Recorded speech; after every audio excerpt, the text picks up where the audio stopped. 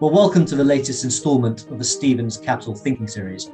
My name is Jamie Legg, and today I'm going to be talking to two of the managing directors here in London about trends across the private equity space, as well as in the asset and wealth management space.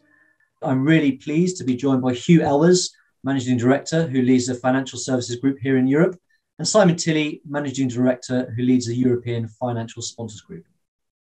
So Simon, starting with you, we've seen that private equity continues to outperform most other private assets year to date. I want to start by asking you, over the last year, how have sponsors been evaluating potential acquisitions and determining how best to exit their holdings? Thank you, Jamie. Great question. I think firstly, let's just recall that the initial reaction of private equity firms to the arrival of the pandemic in March last year was an immediate focus on the portfolio and really just to make sure that everything was under control.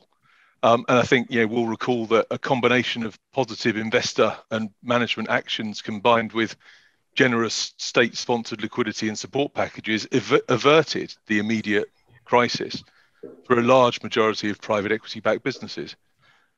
Secondly, investors' focus then quite rapidly turned to how best to approach fund deployment and deal-making in what had become a significantly changed world. A huge amount of private equity capital was raised over the period 2017 to 2020, and actually much more has been raised since. With most of that capital being raised in traditional 10-year limited life funds, and in such a competitive environment, the challenge really has been around how to deploy that capital both responsibly as well as profitably. Pricing has continued to inflate over the period of the pandemic, and in particular for companies that demonstrate that highly desirable combination of resilience and growth, I do think we must now be within touching distance of peak multiple. There remains a huge amount of dry powder awaiting deployment. That's both debt and as well as equity.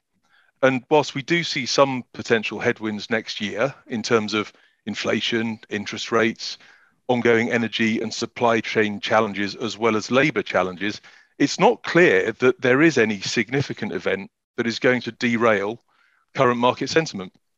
And I think thirdly, one of the obvious impacts of the pandemic has been on private equity hold periods.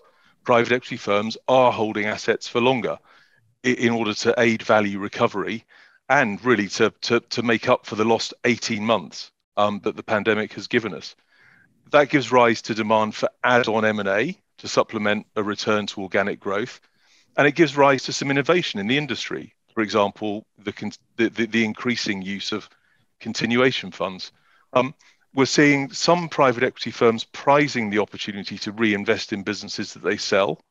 And they're often seeking a minority ongoing holding alongside the new institutional owner. Where better to invest your capital than in a business that's already performed well for you and your investors. Reinvesting also provides the acquiring sponsor in that kind of scenario with reassurance around their own opportunity with the business and reassurance that whilst they might be digging deep, they're not buying in at a valuation that lacks justification. Interesting. Today, Simon, we're talking from London, but obviously Stevens has a big practice in the United States. I wanted to ask you, how much transatlantic activity have you seen involving sponsors over the past year? And how do you see this shaping next year in 2022? Yes, thanks, Jamie. Great question.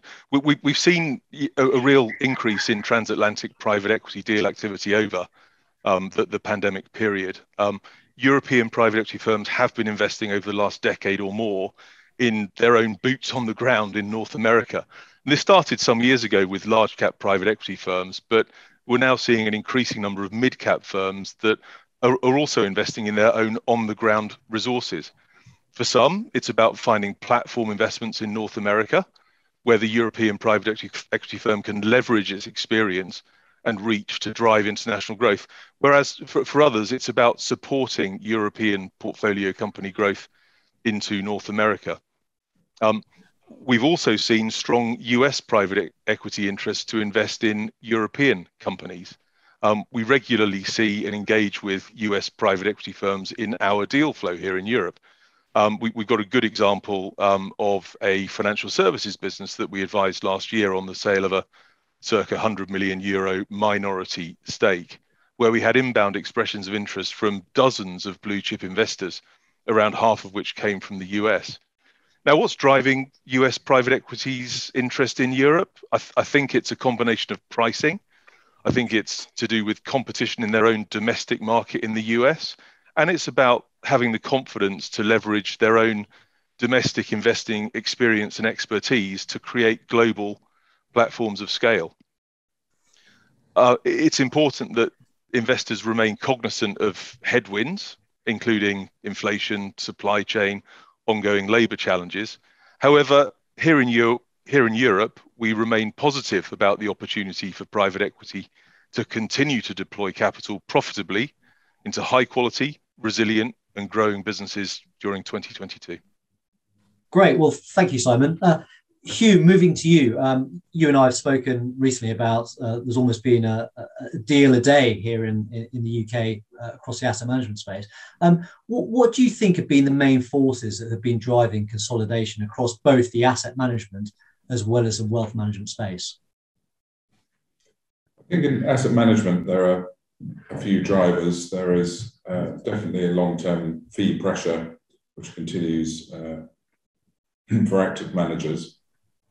And also they're looking to upgrade their technology and add capabilities which are from client demands.